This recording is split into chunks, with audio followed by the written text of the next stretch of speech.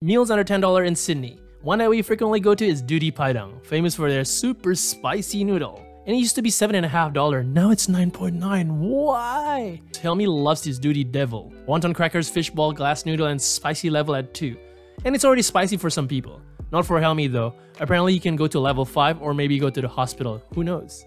I opt for the tender ribs, then added my own chili. I like to control my chili intake. You know what I mean? Have you been in what spicy level can you do?